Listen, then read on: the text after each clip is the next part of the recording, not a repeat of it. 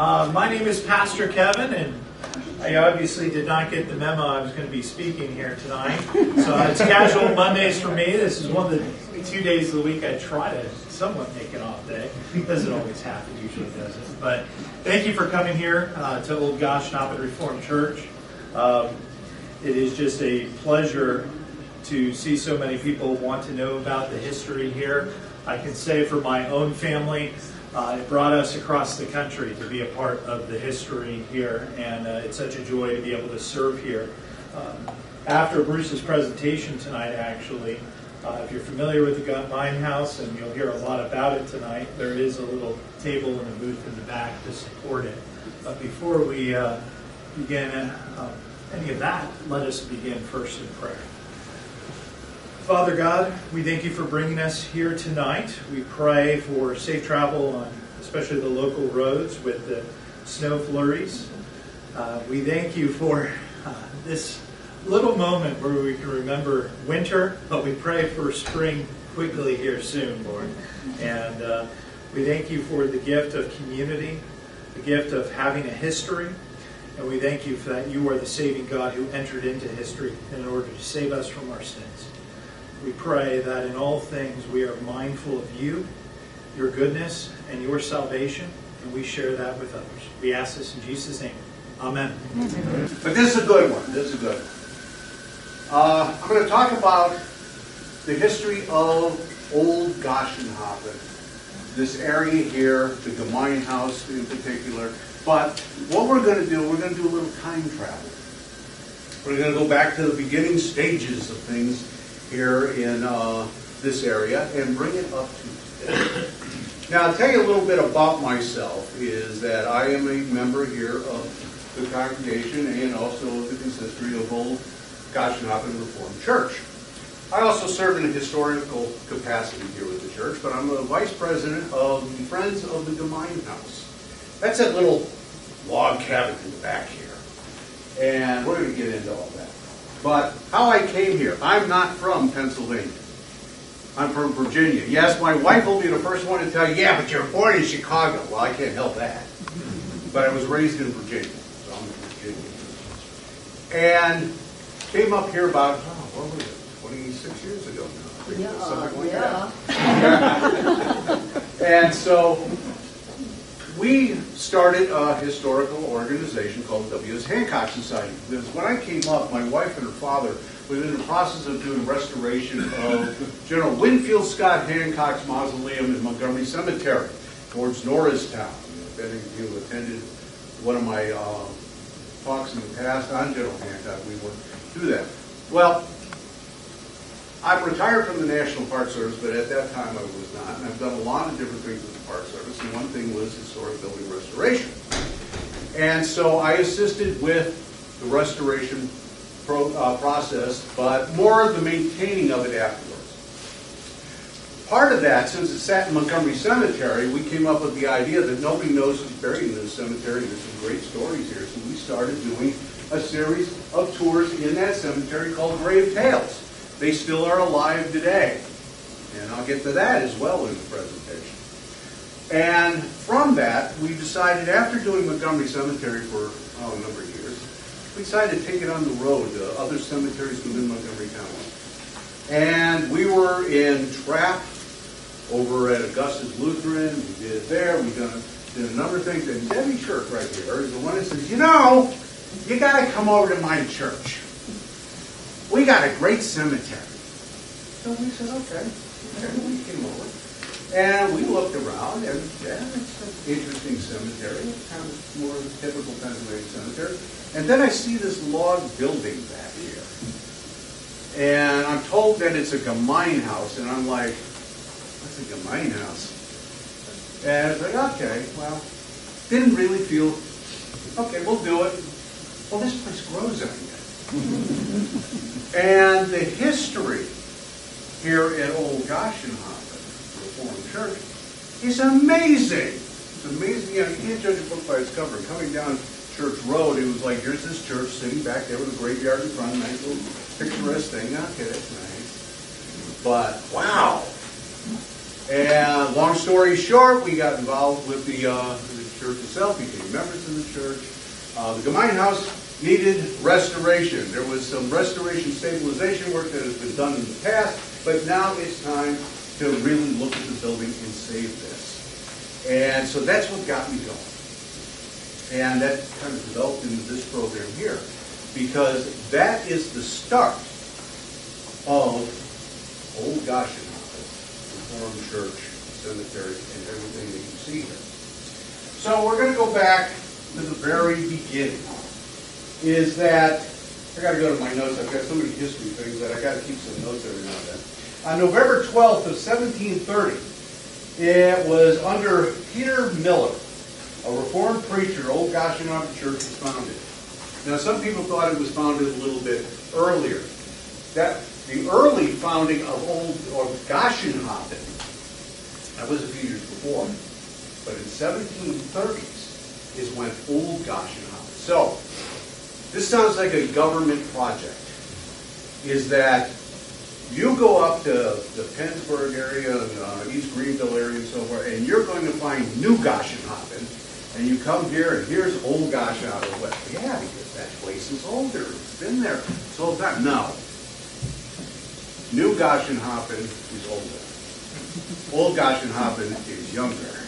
You know what I mean? It sounds like a government project. Actually, the way it worked in the region of that time is anything closer to Philadelphia was considered old. Anything further out past a certain line was new. That's why that's New Goshenhoppen. So, they formed. And in 1732, a Michael Wire of a Lutheran congregation and a Jacob Keller of the Reformed congregation traveled to Philadelphia. They were going to jointly purchase land where they could build a union church of two congregations. And who they bought it from was the Penn family. Not William Penn himself. He went back to England, got himself thrown in jail, and died over there and buried over there. But the Solitude, I believe, was the building that they went to. Have you ever been to the Philadelphia Zoo? That old house in the middle of the zoo is called the Solitude. And that's where the Penn family members were, that they purchased the land. They then came back to this area, and they began plans. Now, this is in 1732. When they go over to do it, by the fall of 1732, they have constructed a wooden temporary structure known as a Gemeinhaus. It's German for meeting house. It's a place of worship and school, all in one. It's a log building behind us. It was supposed to be a temporary structure, and yet it remains today. The building itself is, Joe used to call it the lone survivor, is that there's none other like it in the United States. They're gone. This is the only one left. Now, New Goshenhoppen started with a Gemeinhaus themselves in 1727. It's a sketch of it. If you notice, it looks like ours. It was basically a set format. Apparently that the Reformed and Lutherans, who these were union churches, both congregations came together. They did not worship together. There were two separate services. But they were together nevertheless. And so they built these structures. Some little variations between the two structures. However, the Gemeinhaus itself that we have, this is the first known image of it. It wasn't until 1858 that in a lithograph shows the Gemeinhaus, which I've highlighted there. It also shows the second church, the graveyard. A lot of people see this lithograph and think it's actually the scale where things are. No. How they came up with this design of it, well, we'll see as we go through time here how actuality and the lithograph are both different. But this is the first image of the Gemeinhaus. So, the Gemeinhaus itself served both congregations. It served as school and the residence for the school teacher. Now, the school teacher would also, in lieu of a pastor, now ministers in those days traveled the circuit. So you did not have a pastor living on site. They traveled around. They had a house not far. One, for example, had one in the Green Lane area, and he would travel up to Falter Swamps. He'd go to a couple of other places in this area. So in lieu of the pastor being on site, the school teacher filled in, and they would do scripture reading, prayer, and song. Church services in those days were far different than what they are today. Or you went to service on Sundays, you were there all day.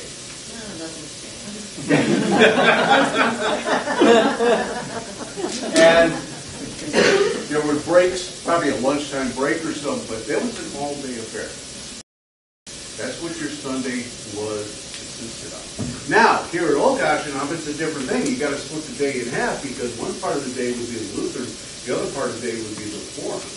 So one has to clear out for the next one to come in, and this is the way it works. The church, the building itself, was not used as a church, was a schoolhouse. And we have inside the Gemein House today some school desks. Not of the 1700s, a little bit later than that, but nevertheless it's still there. But one of the pieces of furniture that we do have from the actual Gemein House is here. It's the school teacher's desk. That sits up in the sanctuary today. Hopefully when restoration of the Gemein House is completed, it will return home. To be in the building itself, but it's up there today in the sanctuary. Time goes on. The Gemein House itself, the congregations actually will outgrow the Gemein House, but the Gemein House still lives on. It still remains the residence of the teacher. It served as a school. As time went on with the Gemein House itself, is that it would become the headquarters for the Old Goshenhoppen Ladies Aid Society. We're the last ones to actually use the structure. In fact, this podium, which I had the laptop on, was used by them. This was in the Gemein House at one time. So, as the building went on, it was adapted and used, and some may hear, in fact, in a book by Philip Ruth, it was Images of Upper Salford. It states in there that the Gemein House was torn down in 1808 and then rebuilt. That's false. The building was never torn down. What was rebuilt, what they called rebuilt, is that on the interior log walls, they put lath and plaster on the inside of the wall. They upgraded the building. As time went on, different upgrades of the building happened. For example, you see the doors that are here. Those doors are still there. Those doors were not original to the Gemein House itself. They probably came from the later church that would follow. And that. So there's a lot of adaptations that were done. In this picture here, it was literally stuccoed all the way around.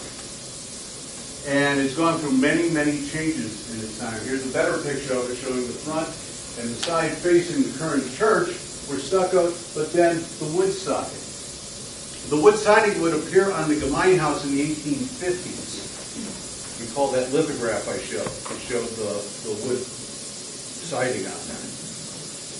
In our restoration process that we're looking at doing, we're going to bring the building back to its 1732 appearance.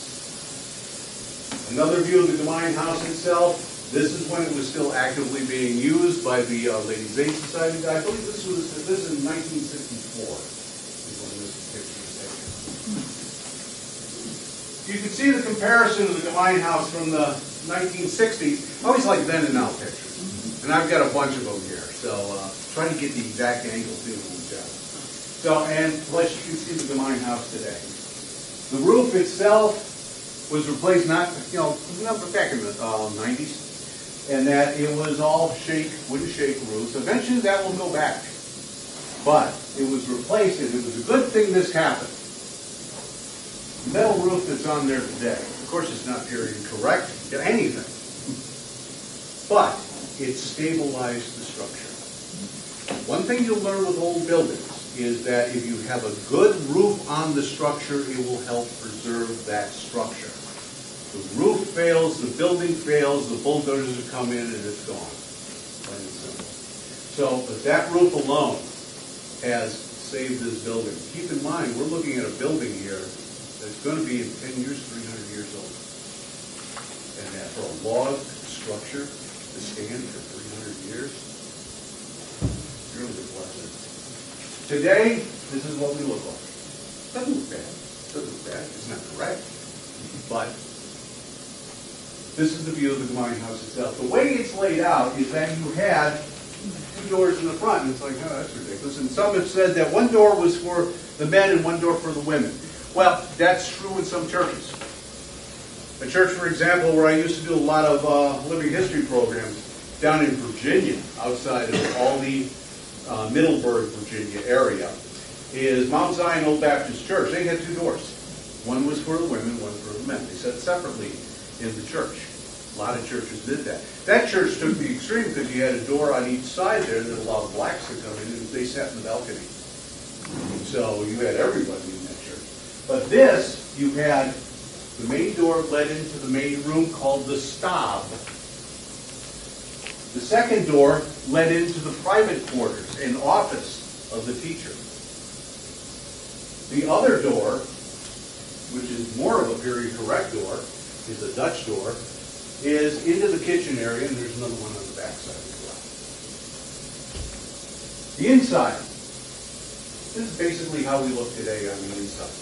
Now, for Reformation Day, last year, dressed up the inside of the Gemine house to kind of give folks an idea of how things would have been on the inside itself. So we'll start over here. This would be the teacher's office. Very narrow corridor. It probably jogged off to the back a little bit because there is a small window in the back side of the Gemine house, which I think was the window into that part of the office, because currently there is no window there. There's a staircase that never was in the building. You have the stab. This is the main room. And the main room itself is where the worship would take place and where school would happen. And as you can see, the desk is over here. We also have display cases in there. The idea with the Gemine house is to restore it back to its 1732 impression. It'll be a place where one could sit for quiet contemplation, and it'll also be a museum because we have items. Oh, do we have items in this church? They have been hidden in every little nook and cranny, and I've crawled around from the steeple itself all the way to the cellar, and I have found stuff. Oh, good stuff at that. And so we hope to have it on display. The kitchen area, or the kitch, is photographed here. The chimney stack and cooking hearth has all been rebuilt. And these will be upgraded as well. And as you can see in there, Gemine house interior, prior to completing renovation, that is coming soon. I'll talk about that in a little while. Well, both congregations begin to grow. This area begins to grow. When all this was established, there was not any upper and lower Salford. It was Salford. I think Frederick Township was part of it as well. And so they need a larger church. So in 1744, larger church up. Again, we go back to the lithograph. Again, there's the Gemine house. There's what I call the 44 church. Made out of stone. A lot bigger to handle both congregations. Plus, there was balcony in it. The closest I can find to anything today, how the interior of this building might have somewhat appeared, is if you go over to Trapp. And you go into the old building there at Augustus, you'll see the balcony up there. It's a little bit more ornate than this was.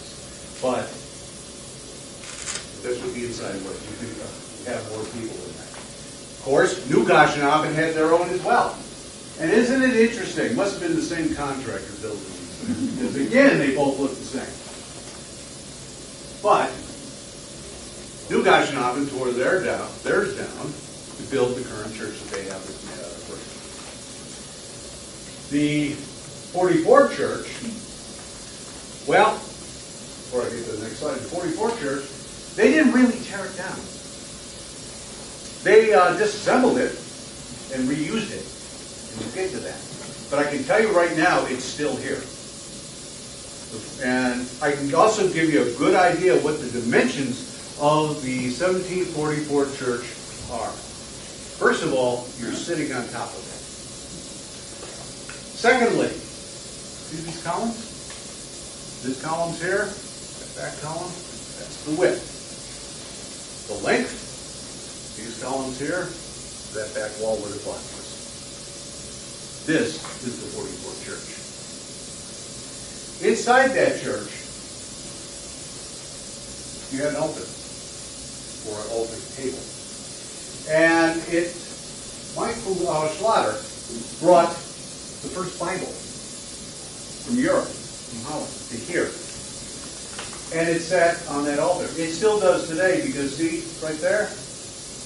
That's the altar.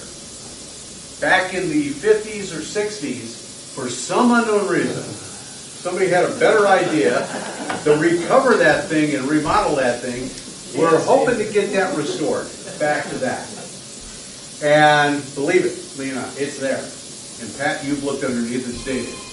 So it is there. Sitting on top of it, what a Bible. Interesting story about that Bible is that it was found in a trash heap under a stairwell.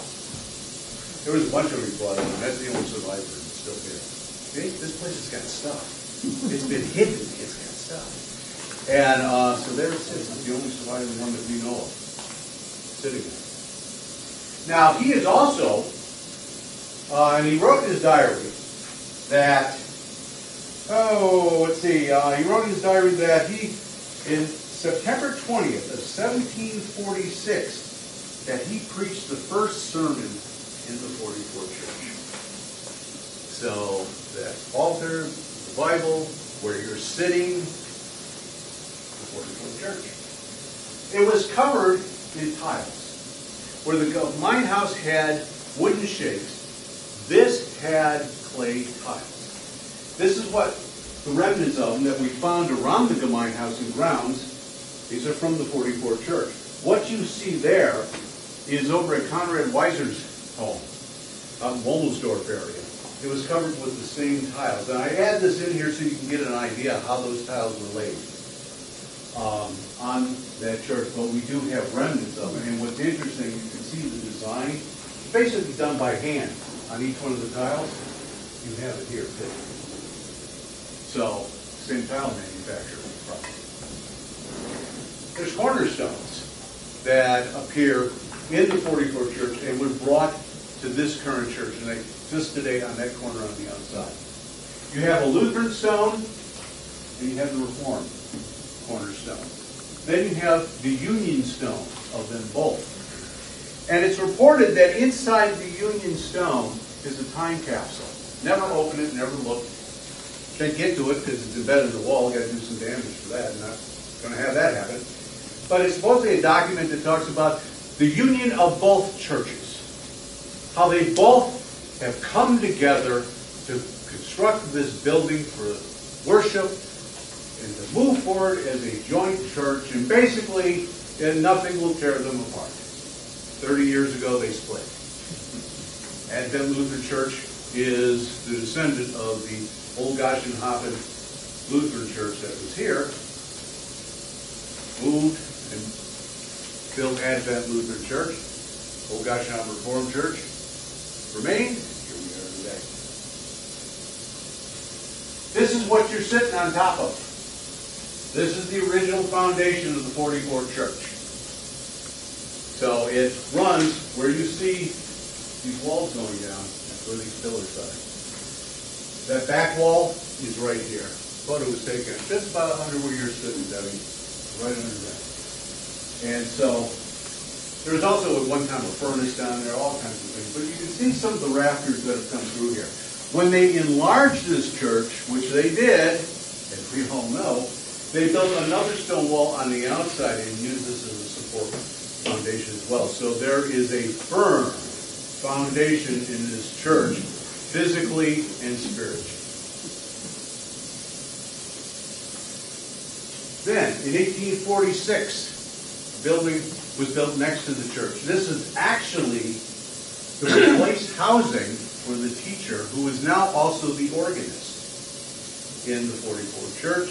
That church stayed in existence almost, well, all the way into almost the time of the Civil War. So in 1846, they built this building that would be for the teacher and organ. Later on, it would be for the sexton to live there, who did the maintenance and oversaw the graveyard itself. And now it's the parsonage for the church. Now, when a permanent pasture was established is when it became a parsonage. Is that, however, prior to that, when you come in off skip back, take that turn on the church road, you see those two ranch houses there? Those were the two parsonages to this church back in the 60s to the 70s, something like that. Was that about right, Pat? Is that one was the Lutheran, one was the Reformed. So those two branches actually one time belonged to the church. Then a growth happens. 1858 comes about. Old Goshenhoppen Union Church. Well, congregations grow once again. Funny how that happens. And when that happens, you've got to build bigger. So when I said they disassembled the 44 church, and it's still here, they used the stones for the exterior wall and added to it for the structure in 1858. If you notice, there's a little bit difference to it. The front doors, for example, there's no stained glass. We'll get to that in a few minutes. If you were coming down Church Road in 1900, this is what you would have seen. That's the same view that we have today, but a little bit more rustic. In fact, the road with PennDOT, I don't think it's changed, has it? But anyhow. But you'll see the cemetery off to the side with an iron fence. You'll see a better picture of that. It runs all the way down. It would be nice if it was there today, but unfortunately World War II took care of that. Then you've got a view taken from the back. This picture was taken in 1914, and it shows just prior to the renovations of this current structure. And I'll get to that in a second, but you can see some identifying points here.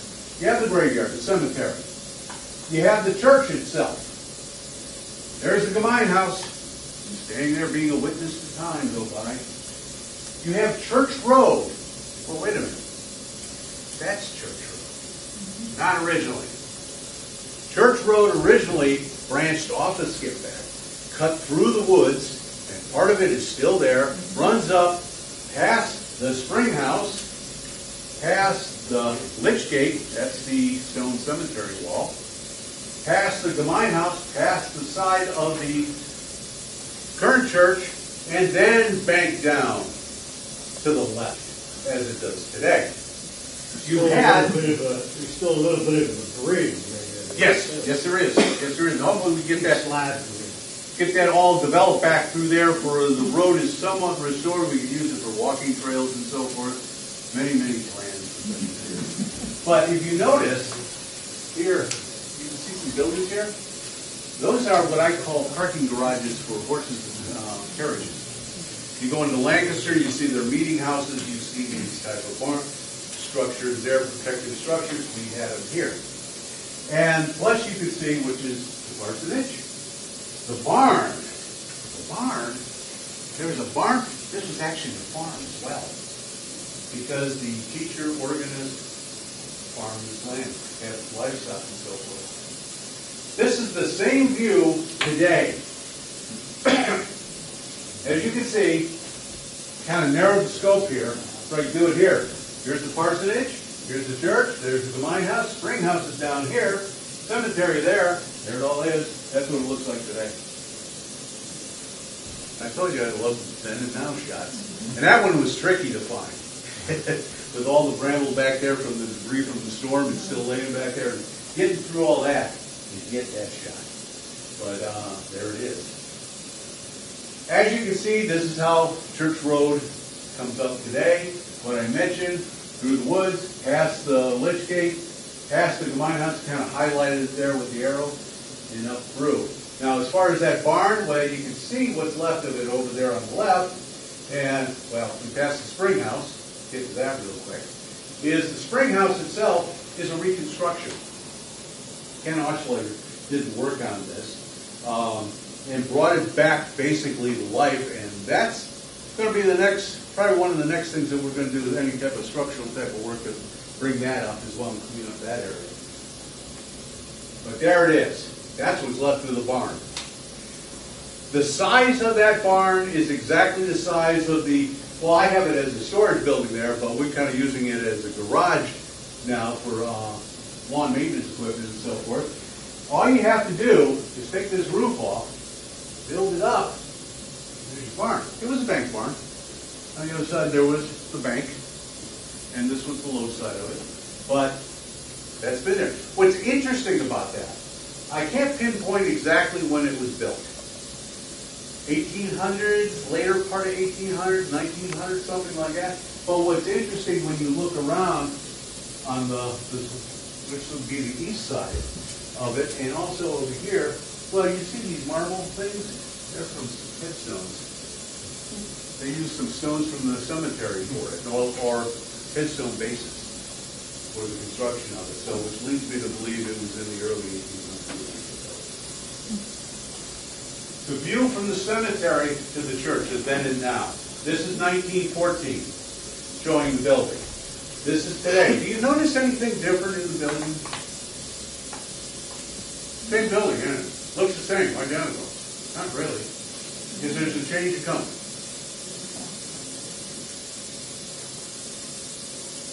This is what the interior of the 1850s church looked like. Where is this? Is this upstairs? You're in. Give you a little idea of some of the highlights of the stuff that we've got around here. The original pulpit. Well, that's what it looked like when it sat in the mine house. It's been restored, and you walked right by it when you came in. We have it right at the front door. You can take a good look at it. The lectern. We have this that sat on top of it. That'll be put back down this way. The lectern stand. It's there. It's up in the sanctuary today. And you can see where it's at in this 1850s photo. The two chairs now are the usher chairs that are upstairs. And, of course, the pulpit itself. This shot, well, before I get to that, some of the details of the inside of the 1850s church. The ceiling and walls were painted in stencils. Beautiful, beautiful. The only surviving pieces of that are, as you go up the ladder into the attic and then the belfry area, you will see this. It's a very tight squeeze, but it's the only remaining thing. The detail is just phenomenal. Inside the sanctuary itself, there was a chandelier. This was all oil lamp lit. The chandelier hung in the center. There it is. We have it still. Got it in storage over at the second floor of the wine house. It's bronze. And it was attached to a rope. The rope was lowered so they could light the oil lamps. It would raise it up. Keep in mind, in the 1850s, this is not kerosene being burned. This is whale oil. And if you've ever smelled whale oil, it's horrible. But that's what the lighting was. But where this is where you're sitting. All that. And you see the sanctuary of 1858, that's right here. This was the wall to the exterior wall, right here. The pulpit was here, everything was here. So you're sitting on top of the 1744 church, you're sitting in the sanctuary of the 1858 church. See, you don't have to move and you go into all these buildings. Isn't it amazing? Then in 1915, a change happened again.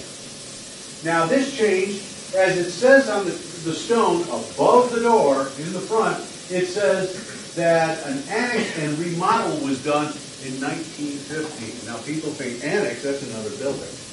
That's a separate building. Now the terminology for annex is they enlarged the building. The back section of the building was added, which is now another classroom, kitchen area, and so forth was added. The front stayed basically the same. And what they did is, on this side and on that side, where those outer columns are, that was a balcony. Well, the balcony, everything was enhanced. The floor was closed off on the top, creating the sanctuary upstairs, is what they did. So the annex and remodel is that. This became a fellowship room, place of gathering, meals, and We use it today for its classrooms and just about everything. And then the sanctuary upstairs was built at the same time. The stairs going up are the same because those were the stairs to the balcony. But now they go up to the sanctuary. The door even changed. Why? I don't know. I kind of like the old door setup, but the door even changed to the current door that we have today. As far as the outside look, well, here you go. You had 1858, the trees that are in front, 1920, and some trees disappeared, but what hasn't disappeared is this Norway spruce. It remained. It remained until this happened. And it took it. That tree was well over 100 years old. And it took one tornado and storm to take it out. That's what it did. The stained glass was added later on. In fact, here they are. The stained glass installed after the 1950 remodeling. It was made by William Wright Company of Philadelphia. Possibly he's buried in this cemetery. Is that he was the owner of it. It actually comes in. The window, the stained glass were put in by the Lutherans. The Reformed and their church are very plain, very simple. The Lutherans put in the stained glass that we currently have today. So that's where they came from. And if you notice over the door, it's still related as a Union Church, Lutheran and Reformed. The addition on the back. Here's a little bit of reality what it looks like. Today's church, the dotted line shows from that section back. There's that close-up of that picture in the cemetery. I said, you notice the difference between the two? Now it's plain to see. Also, we have relocation of chimneys. Another thing about building. The Gemeinhaus is another thing as well. There's photographs showing the chimney stack, large, small, different sizes of Gemeinhaus in 3 different locations over the years. Chimneys tend to walk around here. I don't know how that happens. But you had the old coal fire chimney that was in the front. Remnants of where that furnace sat is downstairs here still. And then now, there's the chimneys back here. But you can see the addition that was added onto the back. But yet they kept the architectural design of the building intact. If they didn't do it, this is what it looked like today. It's kind of a neat view. Kind of, it's not bad. But as you can see, it's a lot smaller. Through time, this is how things look. You have 1917, rural. You can see the barn, see the Gemeinhaus. We jump to 1920s. They put in the iron fence, which would disappear in the scrap metal drives. And it went all the way from almost Skipback Road all the way to the front of this church and around almost to the Gemeinhaus. That was that much iron fence. Imagine how much that would cost today. Incredible. And then, of course, today's view, same angle.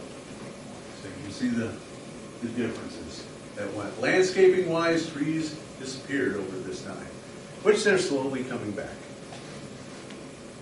The steeple pretty much stayed the same throughout the whole time period. Not much change at all, but there is one change. There's something missing, the railing. We talked about maybe putting it back, restoring the look once again of it, but we haven't got anything concrete on that. The interior. After the renovation, what it looked like, and today. I point out this clock. You see it on the wall? Look right there. There it is. It was up in the sanctuary for a long time. We got another one up there, vintage, but that one, you can see it right there. What's interesting today, in the 1917 photo and today, look at the ornate stenciling in the pastor's area and the church itself. It's gone.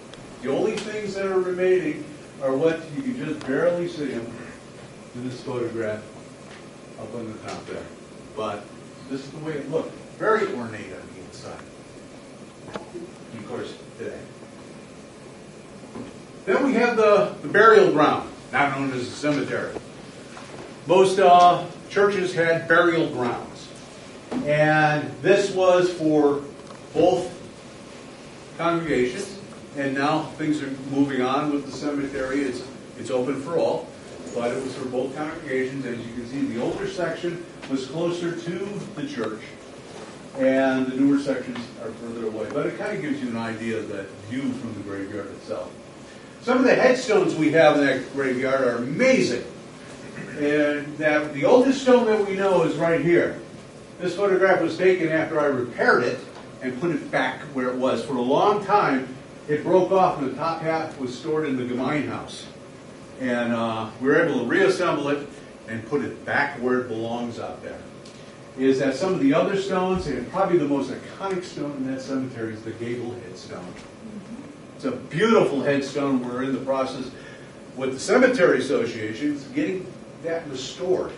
We had stabilization work done on it, and now it's to restore it, which is going to be taken out of the ground, and it's being done professionally. And that, so this will last and last and last. But in Pennsylvania, to find such headstone art is just amazing. And to understand what all this is, you'll have to come to a class that I'll be doing in April. I'll get to that. What was the date on the old stone? The old stone is 1744. Or excuse me, 45. 1745. And I think it's a Hilda Bible. So, we go through the journey through time. We go from the Gemein house in 1732 to the 1744 stone church, to the 1850 enlargement church, the 1950 annexed and remodeled church, at that time when I took the picture in 2021 with the Gemein house. The walk that we've gone through. But we're not done. There's a lot going on here at Old Goshenhoppen Reformed Church. Is that various Bible studies, adult men's study, women's study, children's classes, you name it, Sunday school, you name it. It's being done here at Old Goshenhoppen Church. This is by no means just Sunday and that's it. This is a 7-day-a-week, year-round church. You even have a schoolhouse. And we have a schoolhouse, yes, as well. So, a lot. And it's interesting with the schoolhouse is that education has always been a part of Old Goshenhoppen. The Gemein house kicks it off. It still lives today. The tradition lives on. Education still is the keystone of with the young and so forth. All Christ-centered, which is the interesting part of it, is that everything evolves around that. We do community work during all the recent unpleasantness, let's call it. This church was active in supplying meals. We also have the oyster picnic, the world-famous oyster picnic, that continues to go and go. Some of these pictures here are some of the original. I think some of the folks in these pictures, are they still here? I don't know. But it's been going for quite a long time. It's a very big fundraiser, a lot of fun to do, a lot of people show up for it, and it's just another time that Old Gosh can really come. We did something last year, what's never been done before, is Reformation Day. Is to mark that day, and we actually had a debate take place in the sanctuary between Martin Luther and Tesla, and there's Martin Luther sitting right there. Not Tesla. Tetzel. Tetzel, I'm sorry. Tesla is something else. Tesla's doing electric cars and flying space things. Yes. And but a very lively debate, but historically accurate to show a little bit of the insight between Martin Luther and what he will basically change and start the Reformation in the Catholic Church. It's a wonderful event. And also at that time is that with the Gemein house, we kind of, with the Friends of the Gemein house, came into official like this in our poobah here, Rose Kramer, our president. And you can see her and I'm the vice president, we're unveiling our logo for it. We got the bulk. And we're a nonprofit, we're a 501c3 nonprofit, and yes, we accept donations most gratefully because those donations are going for the restoration of this building. Some of the things we're doing with the Friends of the Gemein house to raise funds. We're looking at $60,000 for phase 1 of the restoration work of the Gemein house. I can tell you right now, as of today, I've got on Wednesday another conversation with him, a phone conference with him, met with him a couple times here on site. How many have watched, and I know Rick you have, on it's now Magnolia Network, but it was DIY, a fellow by the name of Jeff Devlin with Stonehouse Revival. If you've seen the show, Jeff is going to be doing our restoration work this year on the Gemeinde House. And we're very happy that this is coming about. It's a long road to get to this point. But scope one is the outside stabilization and the interior restoration of the building itself that he's going to be doing. I mean, we're excited about this. But we're in the final stages, talking with him, get things set up. As he said to me today that, yeah, we can get this project going this year.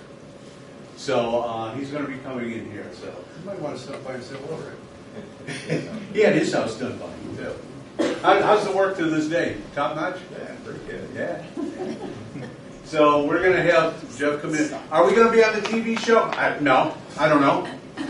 We're not looking for that. That's not the basis for this, because this man is very talented, very highly recommended. He's also with the Valley Forge Building Restoration Consortium that takes care of and the restoration work on a lot of buildings at Valley Forge as well. He's worked on other historic projects. He's the right man for the right job, and that's what we need here for the best. And he's it. But some of the fundraising that we're doing, where we can match back the 60,000 needed, we have our Fashionat Day. This is a Rose Kramer. Well, most of our special events here is a Rose Kramer that I'm showing here. Rose is our Fashionat queen. We have the Fashionat affair, which is a what we call it is our process of getting the dough made up and getting it ready for the next day. We come in with a whole army of folks and we're frying these things, and they're not the donuts that you would get at a store. These are German Fashionats, the real thing. I mean, that's one thing that we look at here when we're doing restoration or anything with the Gemeinde House crew is authenticity. And so we're going with that with the Fashionats itself. If you've had them, you know what I'm talking about. If you haven't, too bad. These things are great. You got to get them next year. And then we spend a whole day frying them up. We have a good time doing it, too. It's a lot of fun. But we're also doing a plant sale, and which we did historical plants last year. And a miserable rainy day. But it worked. People came. And we're doing it again this year. We have a date. May 4th? We'll let you know. We'll let you know. We have a website as well for the Gemeinde House. And Abby, the website? 1732gemeindehouse.org. That's right. Abby, Rose, Karen, Kevin, May 14th. Pat, Ginny, all part of anybody else on that? Luann. Luann, there you are all part of the Gemeinde House restoration crew. Bruce, May 14th. May- Oh, no, May 21st. We'll get back to you. May 21st. May 21st. No, And May you- 21st, yeah. And you can also find the Gemeinde House page by going to the Old Goshenhoppen page, and there's a link on the top bar. So, There you go. Oh, We're also on Facebook. and James is now our newest member of the Yes. Gemeinde House. And if you'd like to be a member of the Gemeinde House crew, we'd love to have you. Just seek out Rose and myself, and we'll be glad to fill you in on when the game is. and Maybe we you can don't figure out the have to date of our be- next You don't have meeting. to be a member of Old Gosh. No, you don't have to be.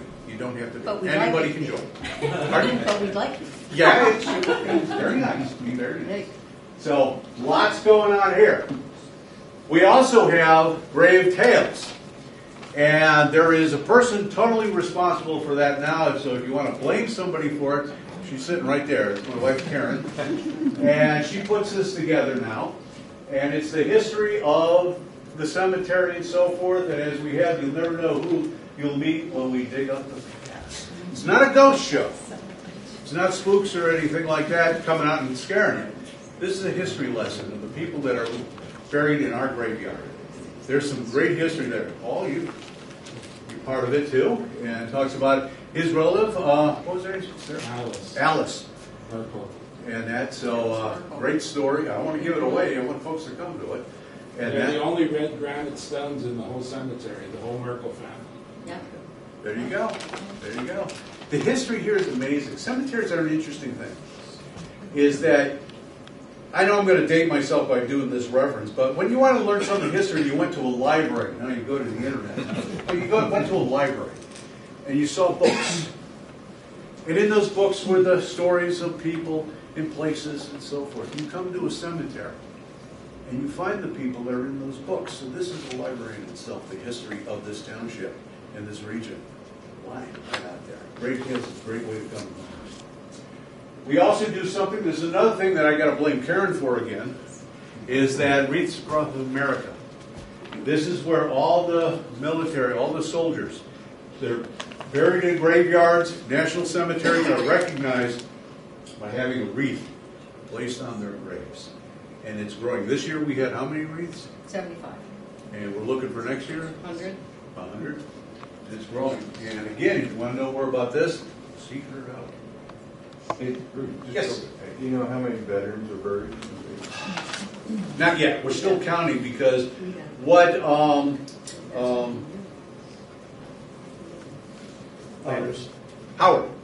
Howard Landis did a thing on how many veterans are in the cemetery. Then we had the DAR ladies come in and did some, and they found more. So we're kind of putting the two together for a number on that. But Old Goshenhoppen, this is from the air, what it looks like. You ever want to know what an aerial view of this area is?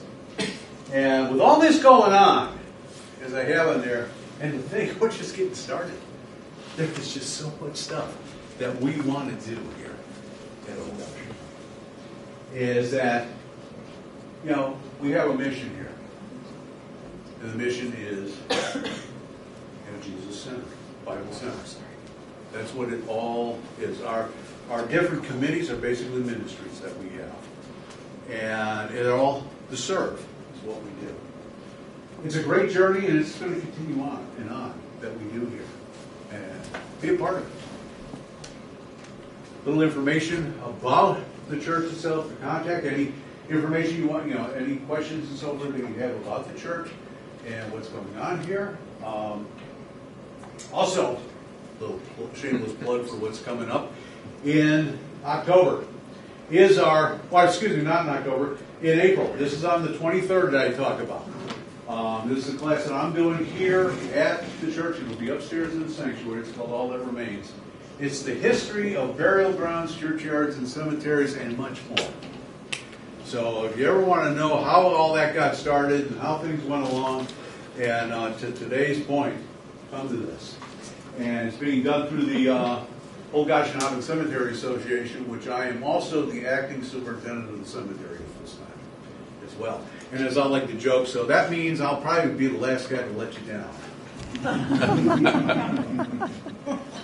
So, I'll leave that back up there. Any questions at all? That's the history of it. Basically from start to finish, but our focus is the Galine House itself and the fundraising efforts we have to preserve this historic building. Yes, sir. You had a question? In the back corner of the church are the cornerstones plaques with the builder. That seems to me to be the addition. Yes. Those cornerstones have marched around a little bit. In fact, I have a picture of them laying out just by themselves, like blocks, stone blocks laying out. Now, you said something about a time capsule behind those? Yeah, there's two stones, one Lutheran, one Reformed, then there's one that's a joint stone. So allegedly, I can't prove it, but I found a couple of things that make reference to it. In fact, there's even a reference in Philip Ruth's book on images of Upper Sulphur that talks about this document in the stone itself. To get that, it would cause some damage. And so we're not going to pull that out and look. So right now it's going to have to fall into the supposed it's there. But it's on the addition, which was... Right. Well, actually, there's 3 sets of cornerstones back there. Right. There's one from the 3 that Bruce showed you from the 1744 church. And then there's 2 sets from the 1858 church. The building committees. And then there's 2 sets from the 1915 edition. Right. So they took all the cornerstones from the 1744 and 1858, and then the 1915 edition, and they put them all back in that corner. Because the original, I believe, has Heaster's name on it. Yes. And the person that built the Gable Tavern. I'll tell you what. Why don't we walk back here?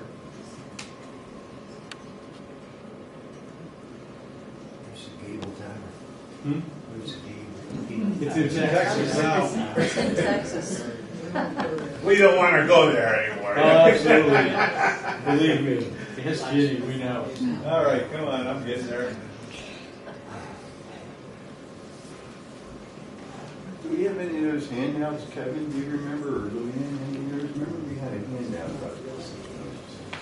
The date of. Oh, come on. There we go. There they are. That's it. Now, the one I'm talking, what the document allegedly is in this one. This one is the Lutheran. This one's the Reformed. And what was the name of the building name? Easter. Easter. They built the Oh, house. here's Gable. There's Gable right Philip there. Gable right there. Right. But supposedly, Easter's right on the top.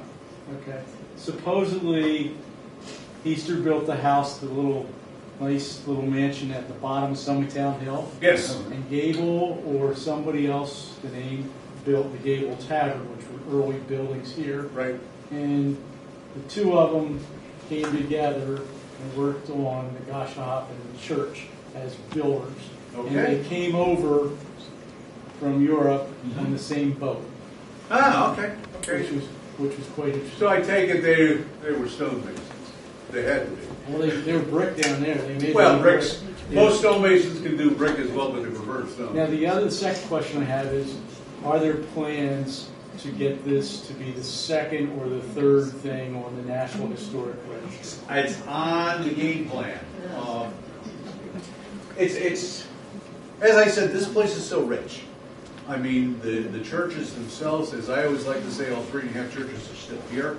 The graveyard itself, yeah, it's got all these elements in here. With the restoration of the Gemein House, hopefully will help seal the deal itself to get on National Register. Now, a lot of people think National Register has this magical power to save things. It does not. It just makes it a lot easier for you to get fundraising done, is what it really does. And it gets you on a national listing, which is a nice thing to have as well. But that's on the game plan down. Because the only place in Upper Southwark is the Bertie Bridge, Right. which when they went to repair it, they had to restore it to stone. They couldn't rip it down and put concrete there. Right. And, fortunately, with who we have with our consistory and so forth, we're all very aware of the history of this church, even though at one time there was talk about knocking a hole in the wall here, building a whole extension off of the church. Well, those are just plans sitting in there gathering dust, and it's not going to happen. But, yeah, in fact, we're even looking for put historic waysides up around. Establishing a historic zone around this building, the Gemein House, down to the Spring House and so forth, with historic waysides. You've seen them. You go to the national parks, you'll see them on there. So we've been working on plans for that. A walking tour. And the Pennsylvania Historic. Yeah, we're even looking to go, there's one or two routes. We're looking at the Pennsylvania Historic Marker out front. And if things don't work there, we're looking possibly to do our own for it, like Skip Back Historical did as well. But there's all avenues open that we're doing, because we want this place, to be well documented history-wise, and let's let folks know what we're doing here. I mean, we've got some great stuff going on. It's all because of Pastor Kevin and his lead that's going on here. Yes, I'm giving you credit for that. But My mom's uncle, Wilson Geiger, used to paint the steeple here with rope and tackle. and I've seen the name inside the steeple, because anybody that painted that thing put their name on the inside. I've seen the name Geiger. Wilson Geiger was Yep, my mom's uncle. I've seen that name in there. And I used to work on that Gemein House. Did When I was you? a kid. The Lutherans, I was a Lutheran there. Mm-hmm. With John Schilling, Pastor John Schilling, and Ken Oschlager. Right? And they had a thing called the Luther League, Okay. and they had work projects. And we used to come on Saturdays and work on that. Oh, very good. It was a long time ago. I think I was 12 then. Yeah, I think that was probably the last time it was really worked on. Yeah, probably. It's just been maintained. Any other questions? Okay, well, thank you very much for attending. Let's give.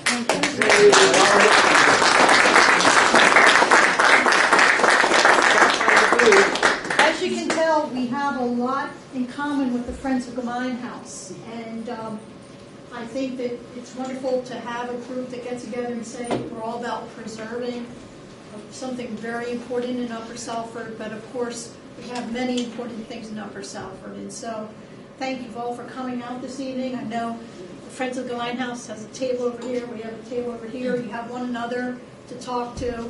So let's continue to make history together. So thank you so much for coming out this evening, and thank you for hosting us.